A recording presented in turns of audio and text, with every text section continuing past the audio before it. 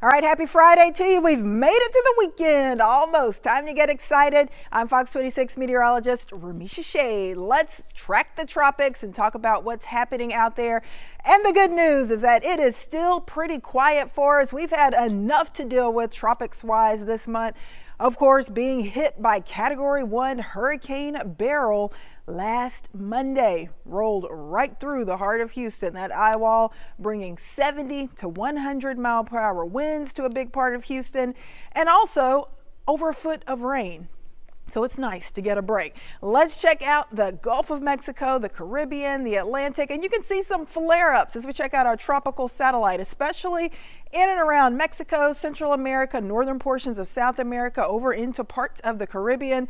We do have some disturbed weather, some areas of convection, showers and storms blowing up. But at this point, none of the activity over the Caribbean, the Gulf, the Atlantic expected to blossom or strengthen into a tropical depression, tropical storm, and certainly not a hurricane, at least not for the next 7 days. So that is good news.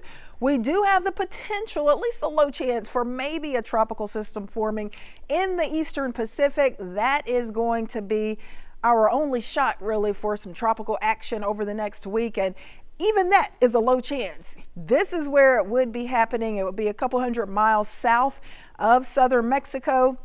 And it is tracking off to the west-northwest around 10 to 15 miles per hour.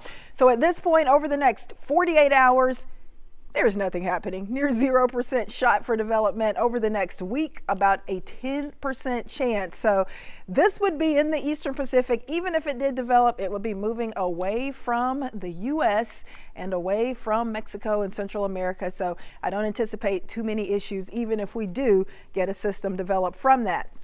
But like I just said, here's the good news for us. No tropical cyclone activity expected for the next 7 days for the Atlantic Basin. Of course, that includes the Atlantic Ocean, the Caribbean Sea, and the Gulf of Mexico. Many of you, and even me, who are still recuperating and trying to recover from the aftermath of Beryl, of course, that hit us last Monday. So we've still got a ways to go. Traffic lights across Houston still are not working in some areas. You still got probably cleanup to do in your yard with all of those trees and fences that were blown down. So it's nice that we are getting a break from the tropical action. We've had 3 named systems so far this hurricane season: Alberto, Beryl, of course, which hit us directly, and of course Chris, which was a short-lived system that barreled into Mexico. But we've had impacts from Alberto and from Beryl, of course, which was a direct hit. Next name on the list would be Debbie, then Ernesto, Francine, and Gordon. We are hoping to hold off those tropical systems as long as possible. Definitely have the warmth out there. We are looking at our sea surface temperatures, and they are well into the 80s for much of the Gulf of Mexico, even into the Caribbean, Western Atlantic.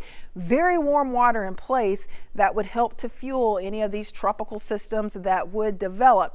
Here is the problem, though, and our saving grace. The reason why we're not getting a lot of tropical activity right now. Typically, this time of hurricane season, you do have that Saharan dust rolling off of the African coast and pushing over the Atlantic, and sometimes it makes it even into the Caribbean and the Gulf of Mexico. So that's exactly what we have happening at this point. That Saharan dust, of course, bringing in some very dry air and making it hard for these tropical systems to kind of build, develop, grow, and survive. So we may have a few tropical waves here and there that we've been tracking for parts of the Atlantic, Caribbean, and Gulf, but they're not really able to strengthen because they're not really in that environment that they need to thrive, where we have that low wind shear and that moist air out there and the very warm waters. We have the warm water, but this Saharan dust being pretty moderate to dense, definitely kind of stopping a lot of these systems from getting too strong. So that is great news for us. We don't need anything. We're still trying to recover from what Hurricane Beryl left for our area last week, and hopefully we will continue to get a break. However, the month of July is flying by, and we are getting closer to the month of August, which is typically the more active period of hurricane season. Usually August, especially September, and even the first couple weeks of October. So I do want to show you our map showing our formation zones for named storms for the month of August. And these are some of the areas that will have a higher probability or a higher likelihood to experience some tropical action, maybe a tropical wave that would blossom or develop into a tropical depression, tropical storm, or hurricane. So notice the Gulf of Mexico in the orange area. That means we are likely to maybe have a system developing right around the Gulf of Mexico. Check out the Western Atlantic, just off of the east coast of the U.S. Even more likely to have potential tropical systems popping up here. And down across the central western parts of the Atlantic, getting close to the Caribbean islands, that's the area that would be the most likely for tropical cyclone development during the month of August. So we've got a lot to watch, a lot to monitor. Just because there's a lull in the action right now, don't let your guard down, because as I mentioned, we've still got to get through the peak of hurricane season, which would be the next couple of months. That's typically where we do see those tropical cyclones ramp up across the Atlantic basin. So still a lot to watch, a lot to track, but let's just be thankful that for right now and likely for the next week, things will remain quiet across the tropics for our area.